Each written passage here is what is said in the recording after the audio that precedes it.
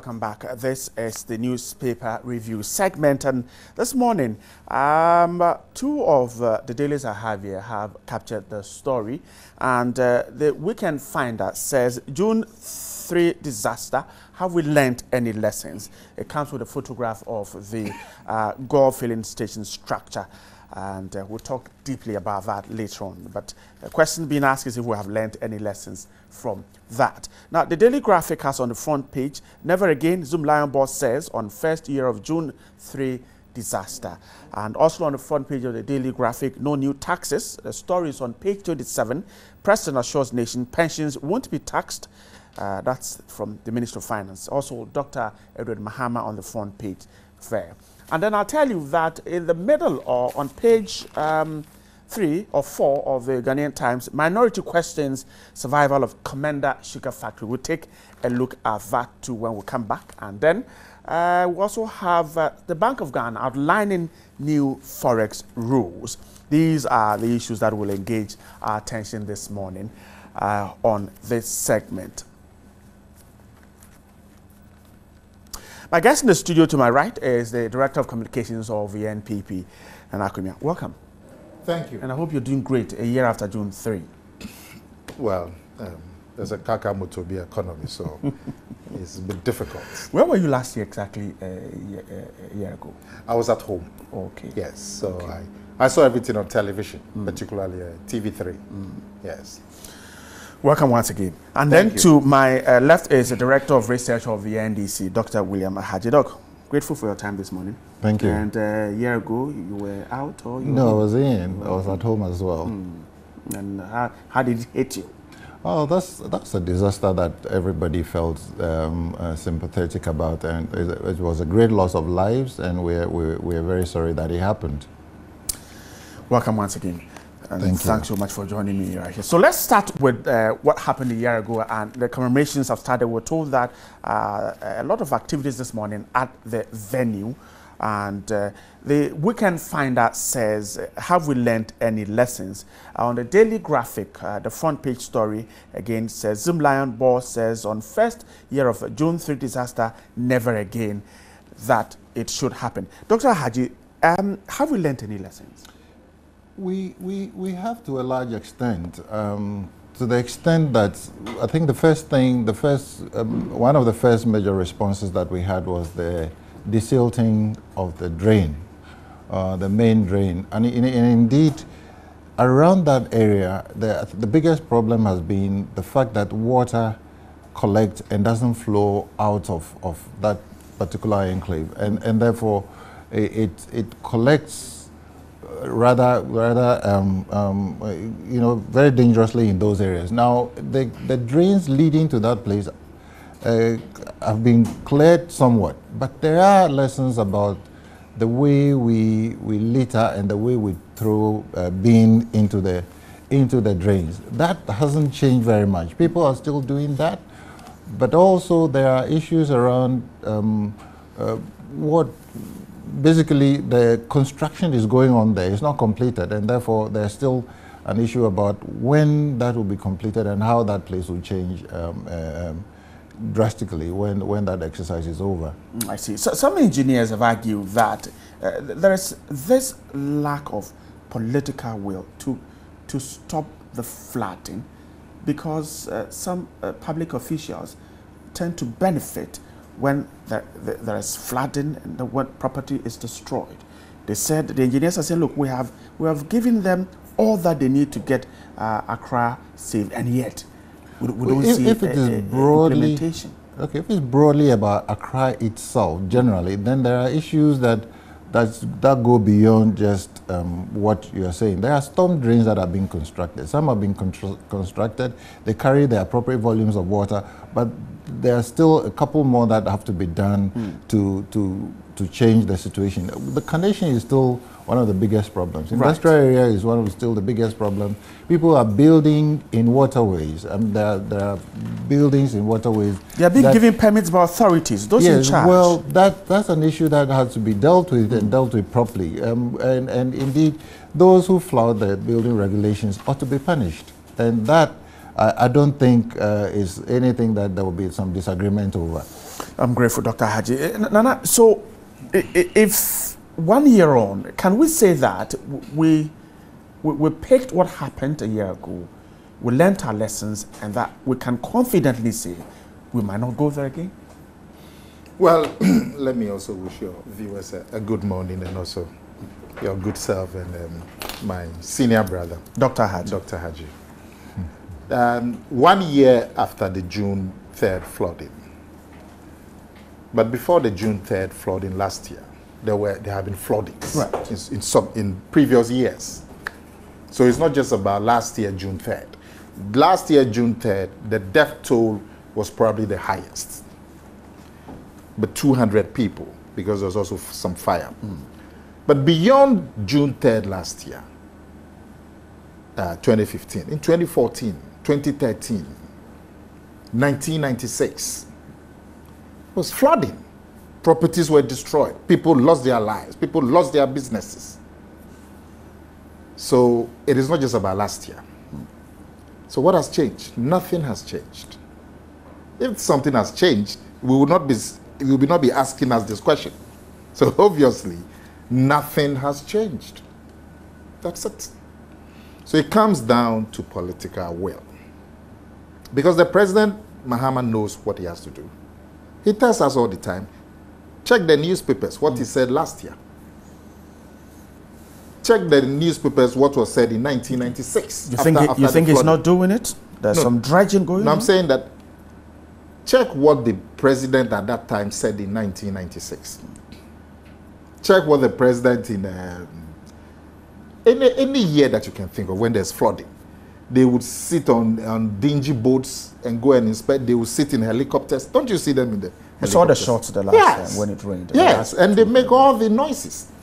So they know what they have to do. The political will is not there. That's the problem. That's the problem. In the first place, we've allowed planning laws to be violated. The law in this country says that you cannot construct a building within 100 feet of a storm drain. And yet it is there. Yes, it is there. In fact, some construct on the drain. You know it. You know it. So this is a system that we have that leadership has not lived up to expectation. Don't you politicians play on the psyche of those in office? When they go to drive them out, then you tell them, vote them out. Tell them that if they drive you out, if they move you out, you vote them out. So they remain there. Politicians can be blamed for it. No, all politicians are to blame. I'm one of them. But then there are people who actually have the executive authority vested in them. You understand what I'm saying? So the buck stops on their table. If they function, the rest of the system will function. There's a clear law. Don't construct a building 100 feet within a storm drain. That's a law. But go to the storm drains. People have actually constructed not near the storm drain, but on it. You see. Now, when it comes to demolition, you know the problems. You see, you know the problems. So what has to be done? You have to look at alternative engineering. You have to look at alternative engineering. If because of failure over the decades, you cannot break houses, because people have constructed expensive properties blocking the flood water. So you can't break the properties. Then you have to look at alternative technology. Other countries have done it. You see, you may say we may not have all the monies, but if we started 20 years ago, dealing with it the way it should be dealt with through technology, by now we may have finished. You can't expand the Mukose drain, which is a major storm drain, draining Dakuman, North Kaneshie, Abekan, Aveno, huge storm drain. You can't, it's been heavily built. It runs through the North Industrial area. You can't go and put down the industries now. So what do? You have to find an alternative way for the water. Maybe you have to construct underground pipes and so on. So I'm saying, if you started 20 years ago that, look, this is the plan, maybe it's a 10-year plan, and you started because you don't have all the monies, by now you would have finished. You see, so it boils down to failure, failure, failure over the years. then they say they're going to desilt the Odo. I mean, we've been deserting since I was a little boy. And yet we see the floods. So obviously, deserting is not what is going to. Let me put deserting worsens it. I mean, if you don't desert, but that is not the problem. Let me put this question to Dr. Haji. So, the backstops are the doorsteps of those with executive power. Clearly, if you recall what the president said when the incident happened or the disaster happened, he said he actually made a pledge that he was going to take action to ensure that it didn't happen anymore. Now, the next action that followed that was the demolition exercise that started in, I think, Fadama, old Fadama. Now, what happened? The same people who were victims, who were victims and then who were at risk, were the ones who went into the streets and started shouting and complaining that the AMA said it was going to drain the and then it extended it beyond that, and then it got into a political game. People were moved out of Accra, and the president stopped because of that? The president didn't stop. The exercise was completed. That particular one was completed. They moved a little way into the residential properties or area. Now, what that did was to send a signal that, look, this is an indication that if you don't allow the drain to be opened up, the next time you are at risk. And so he did that. I want to discount the idea that there wasn't any political will. There has been political will all the time. But now, there are engineering solutions that are being applied. Problem. It takes a little time. Now, as my colleague mentioned, if you don't do it over time and you use an approach that involves responding when the disaster happens and then making the comments that it will be dealt with, you don't solve the problem. And you probably know that we're looking at long-term planning now. Those are part of it. The construction of drains and infrastructure programs are part of the process of solving this problem once and for all. I mentioned that there's construction going on where, as was proposed, where you can't expand the drains. You need to look at alternatives, yes, but there are places where the drains can be expanded, and that will be done. I see. Grateful for that submission. Quickly before I move on to the second issue, you're thinking that if we have that political will, we can deal with this. But is this simply a matter of political will? Because we keep killing people. I mean, people die almost every year out of these floods, and yet we don't get solution. It's simply political will. Yeah, but what else do you think is the problem? We'll have the money to go into that kind of modern construction. I don't want to even talk about some of the things that we use our monies for. I mean, we will not live here this morning if we were to talk about the instances where public monies have been wasted, either stolen through corruption or just wasted. I don't want to get into that, but I'm saying that it may be expensive. But have the plan. What is the plan? What is the plan? Say that, look, we are going to construct A, B, C, D. This is what the engineers have told us would work.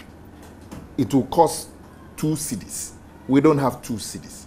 So we have to do it over 5 years. Right. You see, then you know that something concrete is being done. Now, my brother here is telling us you don't even know what is being done, and you are a media person. Your job is to find out what is being done. You don't know, so obviously nothing is being done. Okay, if you're going to remove a few houses, what have you done? When the Kwame, the last year after June 3rd, Kwame Nkrumah just here, you know the small road where there's a bridge, small bridge, just at the second. The AMA went and removed some of the containers on the pavement. Why should we allow containers on pavements? There must be a solution. There are people who have been elected and being paid to think through these problems. So we wait for flooding for people to die, then we're going to remove a few containers from a 100-meter stretch. How would that stop flooding? And the last 2 weeks, in these few rains, and these are not heavy rains, there was flooding, weren't they? You covered it on your stage. Yeah, 2 weeks ago, yes. over the weekend. And since June 3rd, what is the announced plan which you can monitor? Have you had any? The president said it's not going to happen again. It's not going to happen again. Where is the plan? Well, we're told that the dredging, because of the dredging, the flooding was minimal. That's what we're told. So that's the solution. We'll dredge the Odo. You see, you're laughing. Dr. Haji, perhaps I thinks I'm laughing. Yeah, but you see, which is a choice between the devil and the deep blue. If you don't dredge, the backflow will be even more. It will be worse. If you dredge, it reduces the volume of water that collects at any particular point. But let's not forget that last year's disaster is not only flooding. It wasn't only flooding. It was flooding and fire. And the fire wasn't caused by the fact that there wasn't any political will. The fire was a natural accident. The fire was caused by the flooding. Right, Yes. so there was a link there. But The fire was caused by fuel the on flooding. the Yes, water. But the fuel station had a problem. There was some technical problem with the fuel station. So yes, the fire was caused by the flooding, but I'm saying that some of it is our responsibility as a people. People are still doing the things that they do. Why should we be desilting? The silting occurs partly because people drop garbage in the drains. It happens because perhaps the banks of the drains push back sand and all those things. So part of it is our own doing, and we have to change the way we do things. But Dr. Haji, we have authorities to check these things. People from dumping refuse in drains and all that. Yeah, but you see, that is after the cannot do event. We need to prevent the bad behavior, at least as a people. We need to do that so you don't create a problem and then think that it's somebody's responsibility to enforce the rules. So yes, if they don't, then you can blame them. No, do your part. But if the sanitation courts are not working, people can go and throw refuse and won't get punished. Certainly, they will continue to do it. Well, I won't speak for the courts, Right. but you know there is a program for ensuring that every other month we clean up the rubbish that we dump in the places. It didn't work. The sanitation day didn't work. Well, I'm wondering if it's still alive. It is. I haven't heard about it You for see, quite look, some time. Mr. Haji, doctor. I didn't. Don't worry about that. No. Don't worry about that. I didn't go to too much school, Good, so don't I worry about respect people who went to school. I just have one first degree. Now, you see, it's not fair to blame Ghanaians. It's not fair. Even though they are simply construct flouting on the- rules and No. regulations? That's why there are laws. Okay? So if you don't enforce the laws, you see, it's the same Ghanaian like you and me. When we go to England, we don't go and dump our refuse in the Thames River. Why? Of course, you get punished. Because one, there's provision for you where you should dump your refuse, isn't there? And two, the laws will not, you will not, the enforcement will not allow you to go and dump your refuse in the drain. You understand what I'm saying? So, in the slum areas in this country, even in the planned areas, what is the situation with refuse collection? The refuse gets filled up and overflows onto the streets. So when it rains, the rains themselves carry the refuse. Because they haven't been collected. They're supposed to be collected maybe every 3 days. They are collected 1 week. Don't you see them all the time? Go to airport. Don't you see refuse? People have put their bins by the road and it's filled and it's sitting there. Then the slums. There are no facilities. You understand? So it's not fair to blame the Ghanaian, because that same Ghanaian, when he goes to a place where there's a proper availability of refuse disposal, he doesn't go and dump it in the gutter. So let we politicians sit up. You campaign. I would improve things. You are voted for. The taxes are at your disposal. You borrow all the money in the world. Do what you have to do if you believe it's a priority. At the end of the day, it comes to political will. Look at this Odo thing. This certain is not going to help much. said you have to expand the Odo. This project called Korle Lagoon Ecological, I'm sure you the heard about country project 20 years ago. The major problem was that because Sodom and Gomorrah was there, you couldn't do the expansion of the Odo. Because if you expand it, then it can the Odo basin can contain about 5 times the What we water have that's now. yes. Now, Sodom and Gomorrah. Who allowed Sodom and Gomorrah to be there? Because when I was growing up, it was packed. We used to go and play football there. Who allowed it? Which mayor of Accra allowed it? Kwame Nkrumah moved people from there. That's why it's called Old Fadama. So the place was evacuated because of flooding. Who allowed it to be there? What has been done to that person as mayor? Who allowed it to be there? And it was there for 20 years. And because of that one main reason, we couldn't do the Korle Lagoon expansion. And everybody suffers. And the politicians are sitting there. And you're going to blame the people? Well, political will. Doctor, wrap up for me. Let's move on to another issue, Doctor. okay. Oh, well, I think basically, you see, Odabra Kumia and I would not dump rubbish in a drain, you know, but the people would do that. And why can't we blame them for doing what Because they shouldn't they do? don't have the facilities for waste disposal. Just this morning as I was coming, in front of the Perez Chapel, there's a bus stop. There's a bus stop, and then the people have dumped rubbish right there at the bus stop. It is people who did it. So they're waiting for somebody to collect. That's where they sit to catch a bus. But they've done that. Yes, as you said, when I was growing up in Accra, I grew up in Accra, we had all the bins around Accra. And there are all these exercises, don't litter. So you carry your rubbish. When you get out of the bus, you drop it in the bin.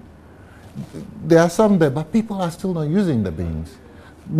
I'm not holding brief for the fact that there are responsibilities that should be performed by institutions that have the task to do so. But we also have a responsibility to ensure that we don't create the problems in the first place.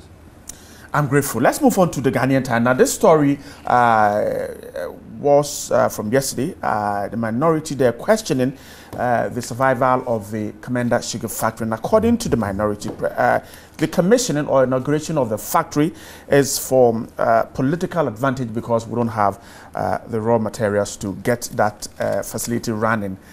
They think that perhaps we should have waited and gotten the raw materials properly ready before inaugurating the factory. Dr. Haji, is this factory indeed inaugurated because President Mahama wants to win votes? No, a big no. A big no. It's similar to the presidential special initiatives on cassava. A lot of work has been done in terms of supply of raw sugarcane for crushing. And it's not intended for the area only. There's a lot of sugarcane production from other parts of the country. From other parts of the country, and there are programs to ensure that those ones are transported to the factory on a regular basis. So what will be used in the production is not an issue. Now there are other plans to actually grow sugarcane and on a huge scale. There are things I've seen that point to the fact that the supply will not be a challenge at all. If that is the basis for claiming that the factory is not going to be functional, I think that's wrong. The minority also talk about the fact that the irrigation system that used to water the field, the sugarcane field from the Pratt River is collapsed, and so perhaps we should have fixed that before. Well, that's the point I'm making, that it's not limited to the Commander area only. There are sources where from which sugarcane can be collected and brought to the factory for use. So yes, the irrigation system is not even an issue. The land on which the irrigation was done in the past has been occupied by people. They bought that land anyway. So why would you want to go and waste money and produce fix an irrigation system that would not be used in that particular area? So there are plans across the country, and that's very easy to move. So the factory can operate right from the date of inauguration. It can.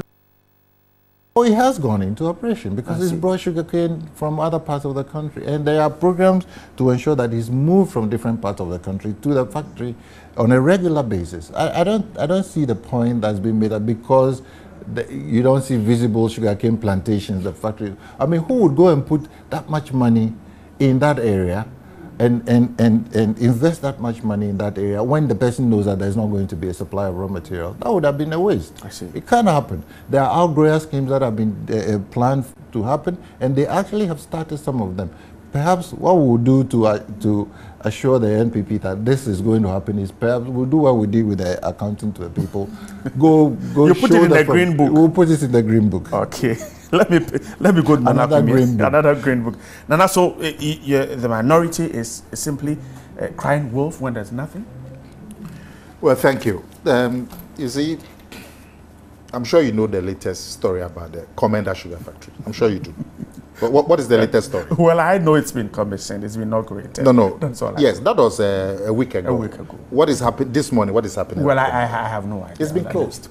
Okay. That's according to the NACOMIA. No. In the newspapers. The reports. Okay. No, look through your newspapers. Oh, okay. All right. It's been closed. But I have that's. I only have two papers. There's one here. This one. No sugarcane for. No sugarcane for Commander Factory. 3 days after inauguration. That's from the Ghanaian Observer. But I don't have any information as to whether. You know, there were noises being made that the thing would be worked for 6 months and then it will close for 6 months. You heard it. For routine maintenance. Now, which factory works for 6 months and then it is closed for another 6 months for maintenance? Which factory in the world? Or this is the only factory in the world producing sugar?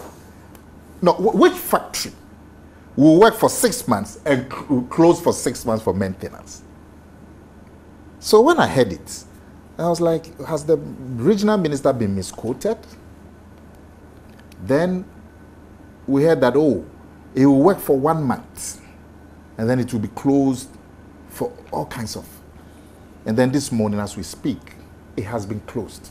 The factory that was I'm not sure Dr. Ahadji knows this. I haven't seen that Well, yet. the factory that was everybody is laughing all over the country. Because of that? Because of this. Everybody is laughing. That the factory that was commissioned, was it this week? I think it was Monday. Today is Friday. Right. Monday, 4 days ago, it's been closed. It's going to be closed for months. I'm surprised you don't know this. The current situation as you and I speak is that the factory that was commissioned only 4 days ago has been closed this morning. It's in half the newspapers and the reviewers are all laughing. They can't believe it. So obviously, those are stories from the newspaper. There are stories from the newspapers. Yes, Okay. obviously. Right. Obviously. I thought you had official information. Please, you have a producer. Right. Let them check. He will check. Let them go on the net. He'll quickly Yes, cross-check. Let them go on the net. But it will be stories on the internet. No, it's in the newspapers. Right. But you only have 3 newspapers here, Okay. unfortunately. But you see, obviously, the factory was not ready for commissioning. I mean, that's the bottom line. The factory was not ready. Where are the raw materials? Because not somebody growing some 1 acre sugarcane at Bunsu or in Sutem, if you go to my hometown. People grow sugarcane by the river banks. It is not that kind of thing that's going to feed an industrial plant. You need an outgrower scheme. Huge plantation for sugarcane. Dr. Ahadji says it's being worked on. After the commissioning. That's what he said. And that already sugarcane is being brought from across the country. My brother, from where? They are going around people's farm in Bunsu and in Sutem and Bronga Hafo and Ashanti and cutting sugarcane and bringing it to Commander. I mean, please. And this factory, you started building it 2 years ago or 3 years ago. The sugarcane takes 1 year to mature. 1 year to mature.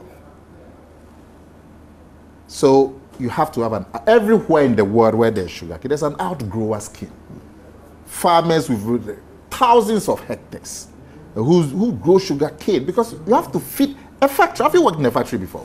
No, not exactly. It's not like television. The machines keep running. When you stop the machine, you are losing money. Because when you stop an industrial machine, to restart it, it's a major problem. So when the machine starts, you don't stop it. So it is not now that you are going to go to all kinds of 1 acre, half acre sugarcane and cut them and say that's what. It's not. You have to have an outgrower scheme. There's no outgrower scheme. So what I think the government intends to do is to import the cane and process it into sugar. That's what they plan to do. They don't have, like he's saying, the land in Commander, which used to feed the factory, have all been encroached. So you're not going to get that land available, 1,000 acres, 2,000 acres with farmers. When you talk about 7,000 jobs, where are you going to get a 7,000 jobs? From an outgrower scheme. You don't have an outgrower scheme. And now you've closed the factory. They said they've closed it for 3 months or so. So those 7,000 people, where are they? The problem with this government, one of the main problems, I mean, they have many problems, corruption and all of that. But I can hear Dr. Haji smile. Another major problem this government has is propaganda. You see, you are not ready. The factory is not ready. Why did you rush to commission it with all the fanfare? Why? Because as you and I are speaking, is the factory in production? Well, I'm unable to tell it. Because you see, in any place where people are thinking rationally, you have a big plan like a factory. It starts working for 2 months, 3 months, before even the whole president goes to commission. That's what will be done in any rational system. But here, they go and do plenty fanfare. The president goes there, makes a great speech. Chiefs are dancing and singing for the president. Women are dancing and lay down their cloth for the president. Then 2 days later, the factory is closed down. Isn't it propaganda? Let me ask Dr. Haji this question, because you seem to be repeating. Is the factory closed? No, it isn't. You see, this is a public-private partnership arrangement. There were investors from outside. I mean, I'm saying it again, that you are not going to bring people, or people will not invest that much money in a factory for which they will get no returns. I mean, there are arrangements to ensure that the factory produces sugar. And as I mentioned earlier, it is not an issue of propaganda. The scheme isn't there. The outgrower scheme is talking about that is the part of but it's being worked on. Yeah, the president said it. So if he came up with 7,300 people, there are indications that they are part of this entire process of ensuring that the factory works. They are part of the outgrower scheme. They are part of the production team. They are part of the transportation team. All of that has been factored into all those people. So why is the factory closed as we speak? You are saying the factory is closed. We'll try to get to our correspondent in Cape Coast to feed us on that from what Nana said. But Nana is suggesting that, look, this factory started 2 years ago. Could we have had the outgrower scheme running?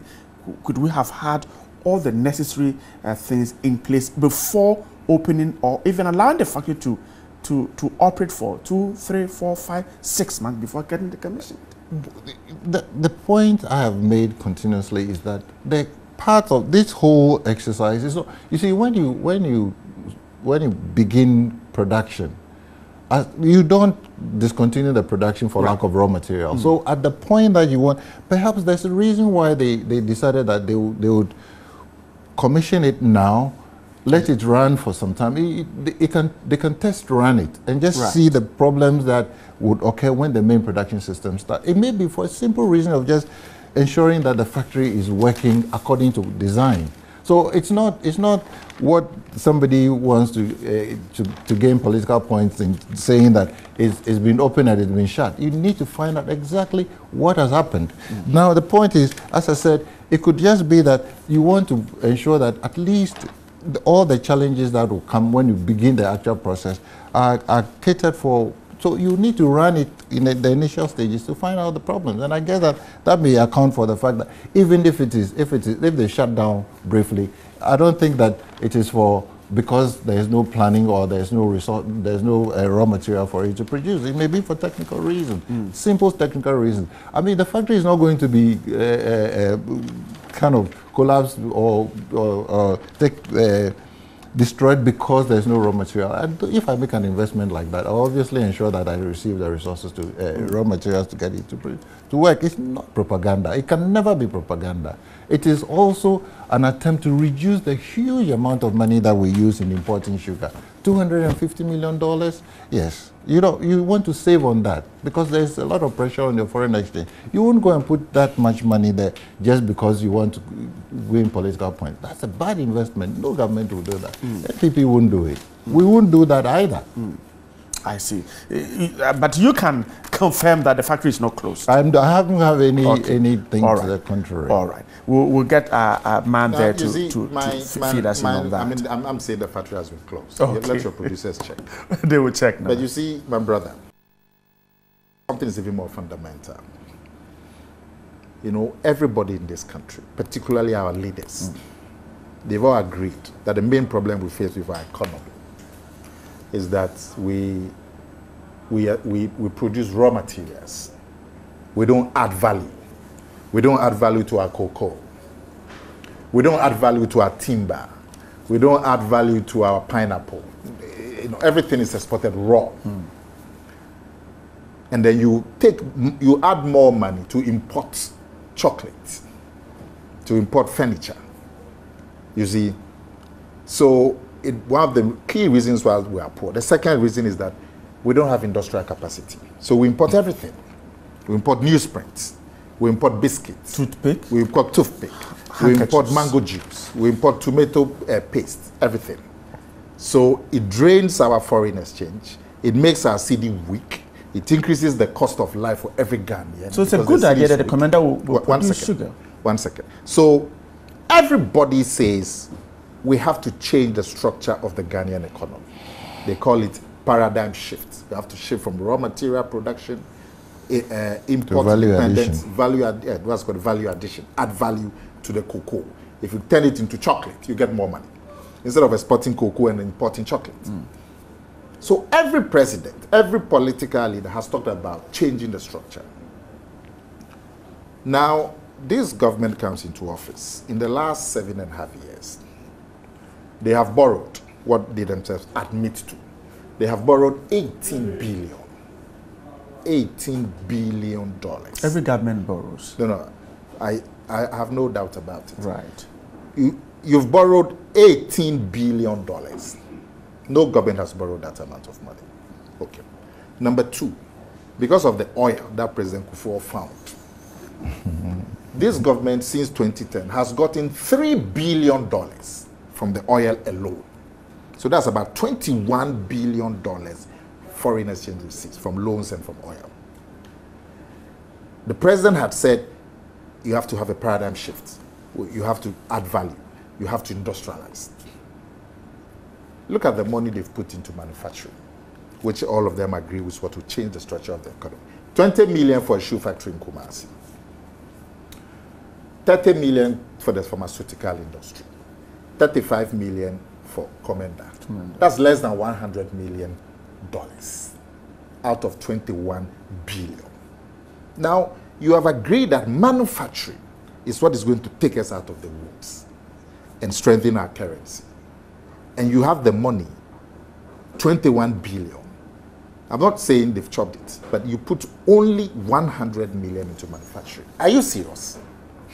Are you serious as a government? Are you serious as a president?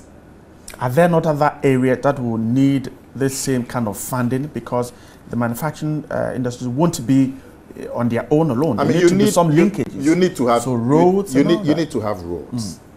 You need to have electricity. But every government does roads. Every government does a bit of electricity. Rawlings did Abuazi. Kufuor did Bui Dam, Asogli, the Zakem, and all of that. Bowen. Everybody does electricity. But there's a missing link. And every president talks about that missing link. That missing link is getting the factories to produce, to add value to our raw material, and also to substitute for the imports, to be able to be self-sufficient in biscuits, in chocolate. Our cocoa is the best in the world. How can we import so much chocolate? You have the best cocoa. You go to Japan, the Ghanaian-made chocolate is the most expensive. How can, when you go to the shops and there are 10 varieties of chocolate, only one is made in Ghana? And we import. So we said we have to correct it because people take dollars. Now you've gotten 21 billion, including 3 billion free from oil. And you've invested only 100. If you've got 21 billion, you know that what will save the Ghanaian is the manufacturing. At least put 50% of it? Oh, not the 50, maybe 2, man. They know. You put 30%. Put 5 billion. I don't want to get into politics, because otherwise I'll tell you, the money given to Wayome, $35 million, could have built the sugar factory. That 100 million chop free in Jida, the Jida one, the 100 million Jida alone, could have built Kumasi, Commander, and still for another, maybe a mango processing and a pineapple processing. That 100 million to Jida. The SADA, you know, the bank switch, 100 million free for somebody cancel the contract. You know, but you forget about those ones. I'm saying that the monies that we've borrowed, 18 billion plus 3 billion oil, you say, you the president and the government, you say that we have to change the structure of the economy. And the money that you've put into that process is less than 1% of that whole amount. And I'm grateful. And even that 1%, Commander, is not wet. Okay. It's been closed down. Dr. Haji, so the manufacturing sector is what will take us out of the woods. Right. Commander is there. But really, what is it that perhaps is preventing government from investing more, as than Akumia seemed to allege?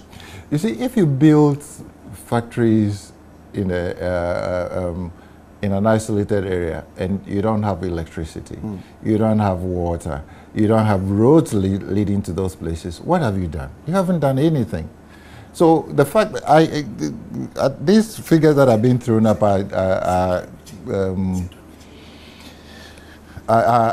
figures that we have to cross-check. But you see, you don't just estimate that we receive so much money and we've just done we've used just 10% to. No. Oh, please. But let me less than 1%. Less than 1%. Now, investments have been made in other sectors of the economy. You know, some countries are just service. They depend on service, and they are just as comfortable. So there are issues about where the money is spent. It's not just for construction or building of factories that will change the structure of the economy. No. Okay. You need to invest in infrastructure, in different forms of infrastructure. They create the basis for industrial growth. You need to provide telecommunication services, you need to provide the roads, you need to provide the utilities for these things to work. Otherwise, Dr. Haji, you hang on there. I'll come back to you, but let's go to Cape Coast and speak to our man there. We're trying to get him to tell us exactly what's the state of the Commander Sugar Factory. Some information we're getting is indicating that it's been closed. Thomas Khan is out there. Thomas, good morning. Hi, good morning. Thanks so much. Now, what can you tell us about the factory, which was opened just a few days ago? What I can say is that I visited the factory just yesterday, and you could see some activities going on there. Some of the activities that I observed was that I saw some trucks with loads of sugarcane entering the yard. At least I counted about 5 Kia trucks entering, and 2 farm trucks also with sugarcane load entering the yard. Though security did not allow me to go inside, I could hear some sounds that I would say were some machines, because the very first day the factory was commissioned, I was there, so I could conclude that that sound was coming from where the sugarcane was being crushed, and some sort of activity to have maybe sugar over there. And again, I saw some what I can describe maybe some work going on, and something I can also describe as some tanks. I don't know the technical names, but I saw some work being done on those tanks over there. All right. Now, so Thomas, tell me, is the factory closed or not? I can't say if it is closed or not. But like I said, I could see and hear some activities going on there. So I can't conclude that the factory is closed, because I could hear and see activities going up and down there with machines, sounds of machines over there. So I can't say the factory is closed. All right, Thomas Khan, I'm grateful. He's a man in the central region, Cape Coast, precisely talking to us about that. Brother, we'll give you more updates on that. Doctor, I haven't said don't construct roads or don't do electricity. Nobody has said so. Yes. Do the roads, do that. But are you ever going to finish electricity before you do factories? Are you ever going to finish roads? You've been constructing roads since Gogisbeck, when your great-grandfather's days. So we can't say that we are constructing. How much have you invested in factories, which you yourself have said is what will change the structure and bring the jobs and bring the foreign exchange and stabilize the city and bring prices down? You've had 21 billion. You've invested less than 1%. Less than 1%. And then when we ask you, you say, what, we are constructing roads? But I didn't the roads are linked to the fact. That's what Doctor is saying. But we've been constructing roads forever. You were wrapping up on this. If you this. went to America today, they are constructing roads.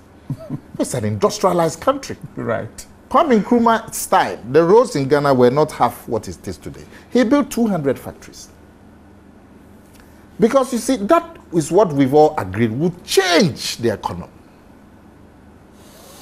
Yeah, I still have to go back to the point I'm making, that the roads don't lead from, they ordinarily will have to lead from the farm gate to the main road and to the factories. Now, if you send it to the farms, you create opportunity for people to grow more raw materials for the factory. So even if you are industrializing, you still have to ensure that the sources of your raw materials also receive the volumes of investment that will ensure constant flow of raw materials to the industry. So you want to change the structure of the economy, but that doesn't mean that you shift all the resources into just one of the sectors of the economy. Yes, isn't that sector what would turn the economy around? But you see, that sector has to be fed. It has to be fed by raw materials from. But that's the point we're making about you just value put addition. 1% of that. No, but that's so his much figure. I don't know where okay, those that's figures, his figure anyway. But I don't know where that figure comes from. But again, the investment has been made in different sectors of the economy. Now, his preference would be to throw virtually, I don't know what percentage he would like to have in the manufacturing sector. He talks about 30. He says if you drop in 30, he has an option. Yeah, he has but that's his estimation. That's his estimation that perhaps we need to put in 30% because we are talking about services, agri and industry. So perhaps industry or manufacturing should get 30%. But we are using a different approach. That's our option. That approach is working. It's working for us. That people still on the street. We are not bound not to getting change. work. You don't change the structure of the economy over a 4 or 8 or a 10-year period. Particularly when it's been so stable over so many years, you would have noticed that the contributions of the different sectors are changing. Now, services produce the bigger part of the GDP. Industry is there and agri is there. Which some have kicked against because they think that it's not too good. Well, why are they saying it's not too good? They think that the manufacturing sector should be the key. So you prepare so you can shift to manufacturing. That's exactly what we're trying to do. If we abandon agricultural production, the next time around there will be a lot of problems in trying to support manufacturing sector, unless it's not raw material based, local raw material based. Otherwise, the accusation will come, okay, you've killed agri, you have to import sugarcane to feed the factory that you But is agri even getting the needed support? Oh, yeah. Sure. Last growth we recorded, not good news at all. There are issues around computations, but there are issues also around actual production. Food security, I mean, we are inching close to ensuring that We don't have problems about food, and the availability of food on the market. The pricing is a different story. The leader of the opposition party recently said plantain is imported, even though government has come out to deny that. Oh, that's political talk. Sure? That's political talk. Because you can see the plantain trucks coming in every day from the hinterland. I mean, that's just political talk. We don't take that particularly seriously. I see. You see, Grateful. Quick, and then we'll go to our last topic for this morning. You have to construct hospitals, because when workers get sick, or when people are sick, they cannot go and work in the factories. So you have to construct hospitals. You have to construct schools, because when people are not educated, they cannot be an efficient workforce. So you have to do all of that. And everywhere you go in the world, they are constructing schools. They are constructing hospitals. The missing link is the manufacturing, like you said, the missing link. So if you've got 21 billion and you put even 5 billion in manufacturing, and then the rest in there, people would see that there's vibrancy in the economy. And he says he doubts my figures because of this government's law for Well, he says he doesn't. Yes, I'm saying because of this government law for propaganda. When they do some small thing, they will blow it up. So we knew of the Kumasi shoe factory, $20 million. We know of the one they gave to the pharmaceuticals. They took them to parliament and showcased them. That, look, we've given them, and they had them stand up and salute. So we know the money you put into pharmacy, 30 million. And we know the money you put into Commander, 35 million. Where else? Where else? Even if it's, but are you not embarrassed that out of $21 billion, your government has invested less than 100 in manufacturing? And then this billions about plantain.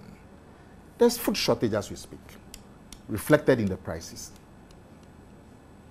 You don't know? You TV3, my brother, you TV3. You go to, you make the reports. You tell us.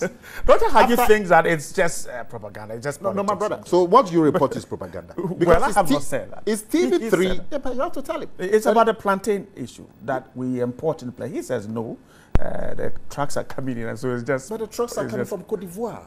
Go to the market and ask the traders where they are getting the plantain, because some of your colleagues' media houses, they go and speak to the women, and they tell you that we are importing from Cote d'Ivoire. They tell you, the people who are doing the business, they tell you where they get it from. If you like, after this, let your reporters go to the market and speak to the market. All right, and now we'll do that. Okay, I'm grateful. Now let's shift to our last issue this morning. The government does not intend to introduce new taxes. That's President Mahama. Now, let me start with you. We have just about some few minutes to wrap up. Now, how many minutes do you have? Oh, just about 6 minutes. This issue of taxes and the fact that there was talk about pensions being taxed and the government coming in to say no. It is not even possible under the Constitution because the Constitution bars that. Is it reassuring when President Mahama says we don't intend to introduce new taxes? But he said the same thing in 2012. And you're saying he has repeated it? No, I'm saying go to his. I see. He said the same thing. I'm so sad I didn't bring the maiden press conference he made. I see. So, and look at the taxes these people have brought onto Ghanaians. They've removed subsidies. Electricity, there's no subsidy. Petrol, there's no subsidy. That's taxation. They've increased VAT from 15 to 17.5. They've put it on petrol. They've put it on electricity. Even with this electricity, they still managed to slap a 7 cedis flat fee, a 10% service charge, and a 17.5 VAT on electricity after removing the subsidies. These people are killing Ghanaians. Ghanaians are crying in the wilderness. The cost of life in Ghana today, my brother, is just too much. Now you are a government, you say you are coming to improve lives. What you've done is worsen it. You see? You've worsened it. You've removed subsidies on the things, electricity, water, petrol. You've increased new taxes on utilities. Taxes that were not there. You've brought them. The subsidies that were there, you've removed them. This whole business about, I think the finance minister was talking about how it was necessary to impose taxes on pension allowances. That is the thinking. That's the thinking of it. So people are allowed. So the president too is trying to massage it. But the constitution bars that. Bars what? Imposing taxes on pensions. I don't know how they're going to do My brother, they intend to impose taxes on your capital gains from your pension. I see. Yes. Let me speak to Dr. Haji. Dr. Haji, is that what you are trying to do? I'll restrict myself to the particular newspaper item that we are discussing. The president has said that there will be no more taxes. That's between now and the elections.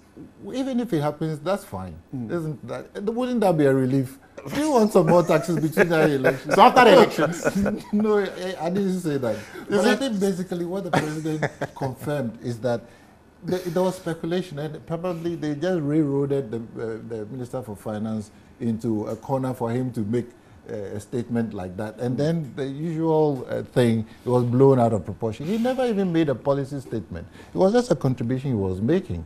And then the usual reportage changed the thing to look as though there's going to be another tax on allowances. That's what he said. It was just basically a presentation, and he was looking at where money can be raised. And the president has put the matter to rest. He's saying that he doesn't intend to impose any more taxes on Ghanaians, and particularly that particular pension tax is not going to be imposed. Matter closed. Matter finished. I mean, there's no need to stretch this issue into the forms of taxes. Taxes are important for raising revenue, particularly when Ghana has shifted from a lower income country to a lower middle income country, and the windows of accessing credit from these our development partners have shut. So you need to raise the money domestically, otherwise you buy money at very high cost. So that is one way you can raise money. But too much imposition of taxes can also be exactly. That's what I was going to ask you. That if the president said, because it depends on the tax that you impose. If it's direct, then you are limiting it to those who earn income directly, and you can do that. Dr. Haji, I'm not cutting. Sorry for cutting. Some have argued that look, you're taking too much from some few group of persons. There's a wider group that is not being taxed at all. That's the point I'm making. That if it's direct taxes, then you're actually drawing it from just a small number of people who are employed. There are forms of indirect taxes, and the indirect taxes can be very regressive if it is too high on a tin of milk or on some of these products. And we need to balance that. I mean, tax administration involves a lot of ensuring that at least those who are outside the tax nets who can pay. Yeah, and it is graduated sometimes in a way that those who have the ability to pay more. It happens everywhere in the world. And all governments depend on taxation as the source of revenue to prosecute the development agenda. I see. Okay, let's speak directly to this story. Okay. Dr. Haji wanted to speak there. Okay, this is what the graphic is saying. Setekbe in Accra last Tuesday said, and they quote him, yes, allowances must be taxed. They are income. Okay. Now the president saying the government does not intend to introduce new taxes. What period? What period? Is it before the elections? Is it forever? You know, this is the kind of speak that when you quote it back to them, they say, hey, commitment that he said allowances are income that can be taxed. And so must be taxed. No. He said allowances must be taxed. That's a report. No, this is a quotation. There is a quotation in there. And this is not one. I wouldn't even trust that when they can come up with stories that but you see, I see. All right. No, fine. No, okay. Dr. Haji has a good sense of humor. No problem. But you see, my brother, this is the daily graphic. All right. Look at it. Look at the paper. That is the daily graphic. The daily graphic. It's absolutely credible. Now, they quote. This is not a report. Look, this is in quotation. Yes, it is. Yes, allowances must be taxed. They are income. I see. And then the president said, oh, we don't need new taxes. Even what the president is, what does it mean? No new taxes before the elections. All right. Anyway. And after the elections. No, I'm grateful. These people deceive us every day. Dr. Haji doesn't think so. But the evidence is there. Look, the evidence is what I'm showing. All right. No, I'm grateful. Oh, so Sammy Crab lost the case to your party? Yes. No, okay.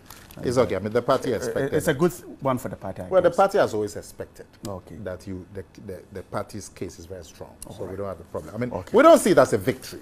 It's a victory for rule of law. But you know, Sammy Crab is still a member of the party. Right. We would wish that he joins the efforts of the party to win the elections. I mean, we are still a family, so it's not a problem. Dr. Haji, I'm grateful for your time this morning. He's the Director of Research of the NDC. Nana Kwamia is the Director of Communications of the NPP. Thanks so much, those of you who stayed to be part of the show.